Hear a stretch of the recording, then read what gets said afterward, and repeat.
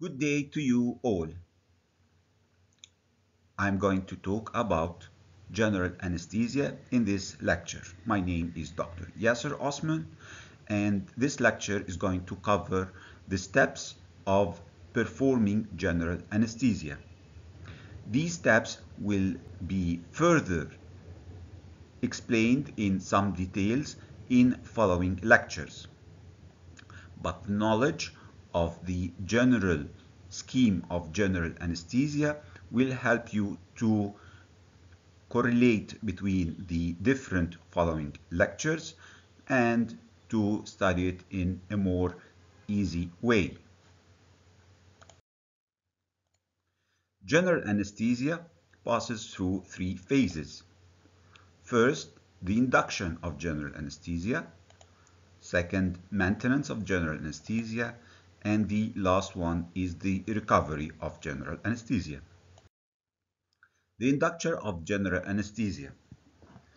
Before starting induction, the patient may be given some sedative or analgesic. IV access should be established. This can be done through a cannula or other means. And the patient is connected to the monitor. Induction of general anesthesia can be done in two ways. Either inhalational induction, this is mainly used for children, and it is done by letting the child breathe through the face mask, the anesthetic gas, till he falls asleep.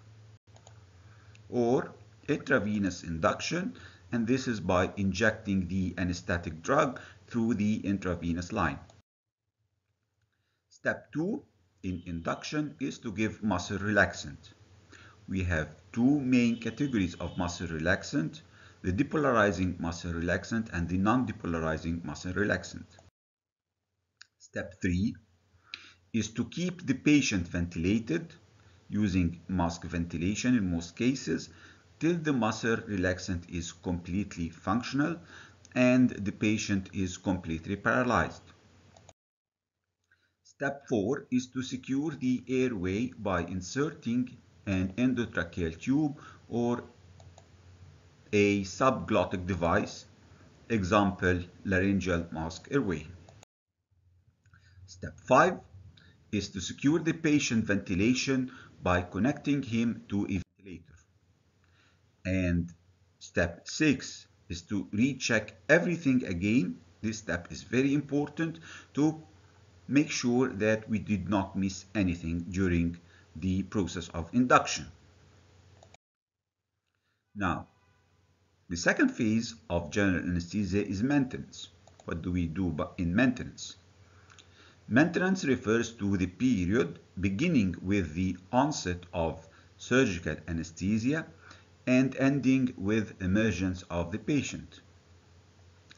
Surgery starts at the beginning of this phase. During this phase, we should maintain unconsciousness, analgesia, and muscle relaxation. The important goals during this phase are maintaining adequate organ function, vital signs, and appropriate fluid and blood replacement. The muscle relaxant used during this phase are the non-depolarizing agent.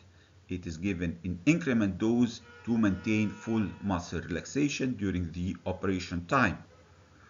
Oxygen and volatile anesthetic agent, example isoflurane, and increment doses of opioid, for example fentanyl, should be given to maintain unconsciousness and analgesia. The last phase of the general anesthesia is the recovery. When the operation is concluded, the anesthetics should be stopped. Stop the volatile anesthetic only. Oxygen is the only thing that is allowed to continue. Reverse the effect of muscle relaxant by giving the appropriate antidote if needed. Extubate the patient fully awake and only when the laryngeal reflexes returns. Thank you.